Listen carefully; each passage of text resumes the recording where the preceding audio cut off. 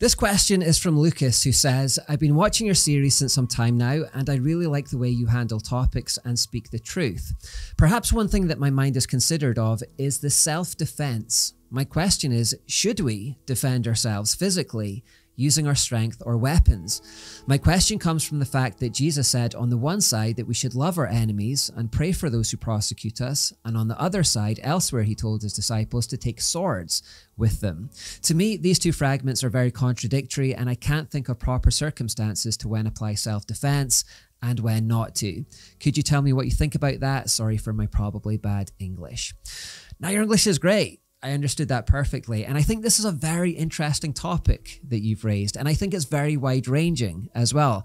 As I've been considering how to talk about this, I thought I should maybe even make a mini-series about this because there are just so many different angles to consider here. I think how you respond to a physical threat changes depending on the ages of the people involved, whether they're male or female, whether the threat is lethal or non-lethal, whether it's during peacetime or war, whether it's the police or army, or whether it's a private citizen, whether it's persecution for being a Christian or for some other reason, whether there's intoxication or drugs involved. There's just all these different combinations and permutations to consider. And I think each one would slightly change and alter how we would respond to that particular situation. And it's difficult to cover all of these different combinations in just one video. However, I've been trying to consider, is there a single biblical, easy to understand rule of thumb principle which you can carry with you throughout your life and which applies to all situations? And I think there is. And this is what I'm going to try to present in this video. Just a single overarching, easy to understand principle which applies to every situation. First of all, let me establish the kind of person that a Christian is supposed to be. The fruit of the Holy Spirit is love, joy, peace, patience, kindness, goodness, faithfulness, gentleness, and self-control. So if you're a Christian with the Holy Spirit in you, these are the traits that you should be increasingly exhibiting as you're sanctified throughout your life. You should be loving people. Jesus said, yes, even love your enemies. We should be joyful and good-natured. We should be a delight to be around, basically. We should be living peaceful lives. The Bible says to make every effort to live in peace with everyone and be holy. We should be patient when provoked, long-suffering. We should be kind, good, faithful, and gentle. And we should be self-controlled as well. So if someone insults you, Jesus says to turn the other cheek. Don't retaliate. Don't pay back evil for evil. Forgive those who slight you. We've been talking just a few episodes back about the need to absorb the cost of forgiveness. The Bible also says to rejoice when you're persecuted for being a Christian. So all of these verses and many more paint a very clear picture of the kind of person a Christian is supposed to be. However, all that being said, the Bible does create space for self-defense. In Exodus it says, if a thief is caught in the act of breaking into a house and is struck and killed in the process, the person who killed the thief is not guilty of murder. But if it happens in daylight, the one who killed the thief is guilty of murder. This is an old covenant law, and something that we've been doing a lot of in the Season of Answers videos is saying, okay, that was the letter of the law for the old covenant period. How do we now translate that into the new covenant period? What is the spirit of this law? What is the message, the underlying message behind this law? What is God trying to communicate? And the spirit of this law is firstly saying that you've got a right to private property. So take that, you communists. But it's also saying that you've got a right to defend that property. And more pertinently, you've got a right to defend the innocent people within that property. An intruder at night is something of an ambush. You're asleep, you're in a vulnerable state because you're in your PJs or even possibly naked.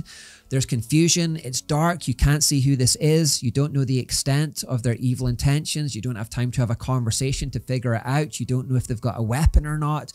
And the Bible says that in such moments, you are within your rights to do whatever is necessary to protect yourself and your family. Yes, even to the point of using lethal force. You're not expected to just sit there and let this guy rape your wives and daughters and kill you and your kids. The Bible says, go take that person out, deal with the situation. It's the right thing to do, and it won't be held against you. You are not guilty of murder. You must do what is necessary to protect the innocent in your household. I guess I'm talking especially to men here because this is primarily your job to put your life on the line to protect your family.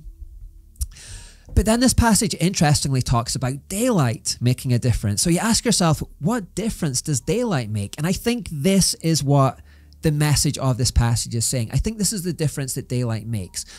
In daylight, you're awake. You're alert. You can possibly see this person approaching from quite a distance away. You can look them in the eye. You probably have time to talk to them. You can reason with them.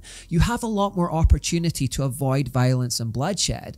And if that opportunity exists in any way whatsoever, I think the principle is that you should always take it. Your first instinct should always be to de-escalate, avoid harm, and resolve situations peacefully. Make every effort to live in peace. That's what I think the daylight changes. If you have the chance to look that person in the eye and do it peacefully, then do it peacefully. Indeed, exhaust every possible opportunity before turning to physical force. Physical force should always be an absolute last resort. So this is the overarching principle, really, I think. Love people, live in peace with them at all times. If you have a chance to de-escalate a situation peacefully, then do it. But if it's not possible, you have permission to do whatever is necessary to end that threat. So let's put this into a real life context for a moment. Let's say that you're going about your business and you're living in peace and you're showing love and kindness to everyone. You're just having a good time. You're living a joyful life. When a terrorist attack happens on the street, a guy starts roaming about with a knife. He starts randomly killing people. He starts knifing innocent people on the street. The biblical response, the spirit of this Exodus law, I think, is if you have a chance to look that person in the eye and de-escalate that situation peacefully, then do it. If you can talk to the guy, if you can reason with him, do it. However, often in these situations, that option just doesn't exist. And in such cases, as a last resort, you need to use physical force to save the lives of the innocent and end that threat. And the Bible gives you permission to do that. The Bible frequently calls us to protect the weak and vulnerable. And in some cases, protecting the weak and vulnerable means defending them against violence. It's regrettable if you have to stop a person using physical force. It's regrettable. But it would be far more regrettable if that terrorist continued walking around taking the lives of innocent people. You would become an accomplice to terror if you just stood back and let him continue knifing people on the street. That would be a cowardly response. The Bible says if you can do it peacefully, then do it. But if not, then do what it takes to defend yourself, your family, and the lives of innocents, and it won't be held against you. When Nehemiah was building the walls of Jerusalem, there was a constant threat of attack from invaders, so they actually designated half of the men to build the walls, while the other half were designated to protect those construction workers as they worked. He says, half my men worked, while the other half stood guard with spears, shields, bows, and coats of mail. All the builders had a sword belted to their side. These people were building their wall. They were going about their lives in peace. They were not looking for violence. But if they were attacked, they did have permission to defend themselves against those invaders. Something that you alluded to in your message, Lucas, is how there appears to be a contradiction in saying love your enemies on one hand, but then also carry a sword on the other hand, and not knowing when to apply which one. But maybe I can put it like this. I don't know if this is a universal thing or if this just exists in the English-speaking world, but here we have a phrase, a modern proverb, I guess you could call it, which is strike while the iron's hot. And it simply means act quickly, act decisively, get in there fast. But then we also have another phrase, which is fools rush in, which means the complete opposite. It means be cautious, don't be too hasty, hang back a little bit. Now, these sayings are both considered to be wise, and yet they're completely contradictory. Another way of putting this is the early bird gets the worm, but the late mouse gets the cheese. So what should you do? Should you get in early or should you stay back? One phrase says one thing, another phrase says the other thing. But this is where we need wisdom. Wisdom tells you when to apply one and when to apply the other. Both are true, but wisdom gives you the judgment or the discernment to know when to apply one and when to apply the other. Wisdom means having the power of discernment, judgment, or discretion. So in every situation that arises, you're going to need to use some sort of discretion or discernment. Is there a chance to resolve the situation peacefully? If there is, I'll take it. Or do I need to use force here? Sometimes it'll be one, sometimes it'll be the other. A guy breaks into your house at night, you don't have time to have a conversation with him, you don't know his evil intentions, the likelihood is you're going to have to just go take him out. A guy starts getting abusive in broad daylight though, maybe you can extract yourself from that situation in a peaceful way, talk him down, alert a police officer, walk away, whatever it may be. Sometimes it's one, sometimes it's the other, but the core principle that I'll come back to is number one, love everyone and make every effort to live in peace with everyone. Number two, when you're attacked, make every effort to resolve that situation peacefully. But number three, as a last resort, there is permission to use force to save your life, your family's lives, and protect the lives of innocent people. There's a lot more to say about this. Maybe I've rushed a bit too quickly, and maybe I've thrown up more questions than answers on this one.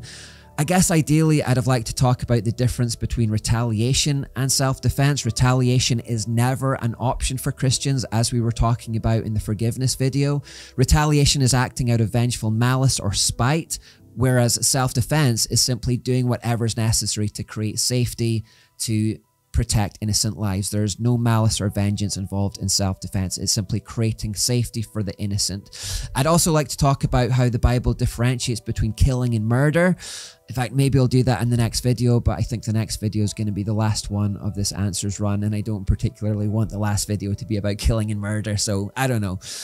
But yes, the broad principle. Number one, love and live in peace with everyone. Number two, if you're attacked, use all possible methods to get a peaceful resolution and avoid violence and bloodshed. But then number three, as an absolute last resort, if your innocent people are in danger, you're allowed to do whatever it takes to bring that situation to an end, to end that threat, and to restore peace and to make people safe again.